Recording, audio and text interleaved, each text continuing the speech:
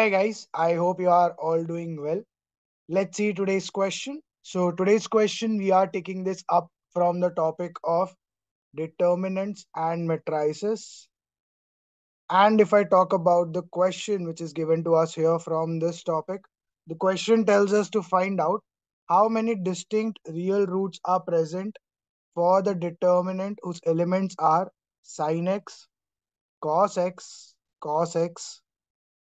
The second row has cos x, sin x, cos x, and the third row has cos x, sin x.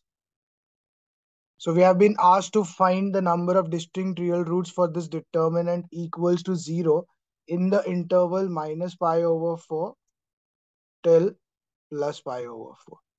And if I talk about the answer choices that we have been given here, the options are: the first option is 4, the second answer choice is 1, the third answer choice is 2, and the fourth answer choice given to us is 3. So we need to figure out which one of the answer choices is the correct answer for the question that is given to us. Let's try to solve this question further.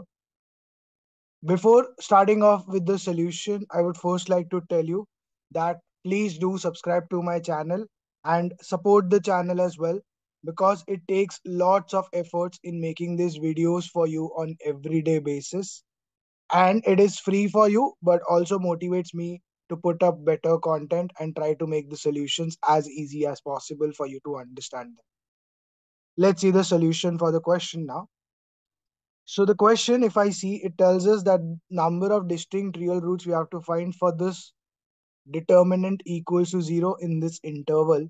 So if I try to solve this first, I have with me this entire determinant, which is sin x, cos x, cos x. Then I have in the second row cos x, sin x, cos x. So sin x is here. And in the third row, I have sin x in the third place. First two terms are cos x. And we have been given the determinant of this is equal to 0. Now, if I use some row transformations to make my elements easier for us to understand, I can just apply the idea that I can change R1 to R1 minus R2. So I'll get sin x minus cos x. Here also I'll get cos x minus sin x. And here I'll get 0. So if I apply that idea for the first row, sin x minus cos x minus sin x, and 0. And if I apply the same rule for the second row also, where I say R2 changes to, let's say, R2 minus R3. So cos x minus cos x 0. This becomes sin x minus cos x. And this becomes cos x minus sin x. And the third row I'm writing as it is. So cos x sin x is equal to 0. Now if I try to further see this idea, sin x minus cos x, here also if I want to write it in terms of sin x minus cos x, I can just take minus sign out. Sin x minus cos x minus out sin x minus cos x 0. The second row, if I see, it is 0 already. This is sin x minus cos x. And the third element, if I take minus sign common, I get sin x minus cos x. And the third row, if I see, it is cos x, and sin x. So cos x, and sin x. This entire determinant is equal to 0. Now, from this idea, if I see and choose to take some things out, sin x minus cos x, it's present in the first row. So from first row, I can take out sin x minus cos x out. From second row also, I can take out sin x minus cos x out.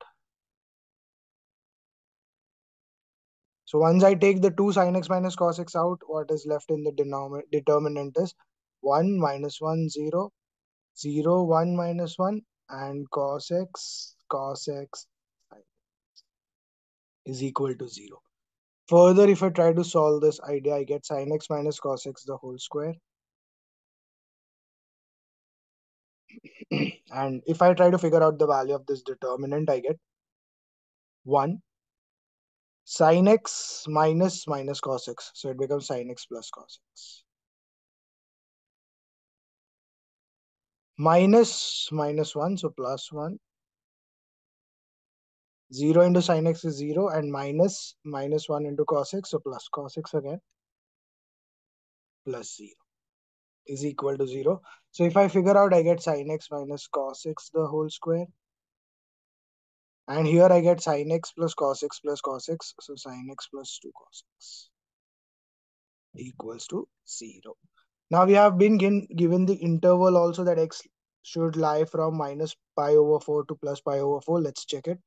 So if I see when this and this, the product of two brackets is equal to 0, I get two results. Either sin x minus cos x the whole square is equal to 0, or sin x plus 2 cos x equals to 0. That gives me, if I equate this, I get sin x minus cos x equals to 0, taking square roots. So I get sin x is equal to cos x. That basically gives me tan x is equals to 1. And from the interval of minus pi over 4 to plus pi over 4, my values of tan theta, if I see, the values of tan theta for these intervals go from minus 1 to plus 1. So it basically becomes plus 1 when x is pi over 4. So I get from this only one solution, that x can be pi over 4. So I get one root from this expression. Further, if I try to solve this expression also, let's see what I get. So I get sin x is minus 2 cos x. That is tan x equals minus 2.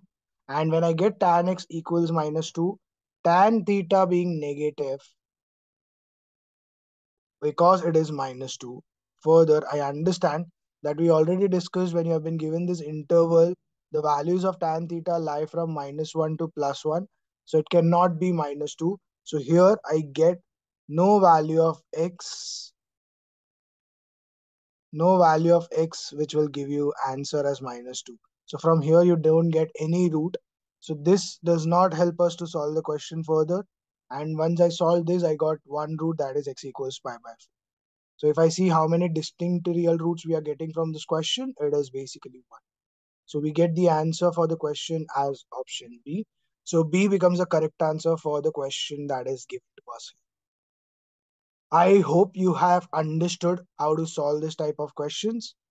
I'll see you again tomorrow with some other question from some other topic. And we are going to continue our series of questions on JEE mains. So stay tuned for more videos to roll out. Also, if you're enjoying these videos that we are doing on everyday basis, please do like the videos as well, and do subscribe to my channel, and share this channel with your friends also who are involved in the preparation of questions on JEE, so they can also take the benefit from these questions which we are solving on everyday basis. Thank you.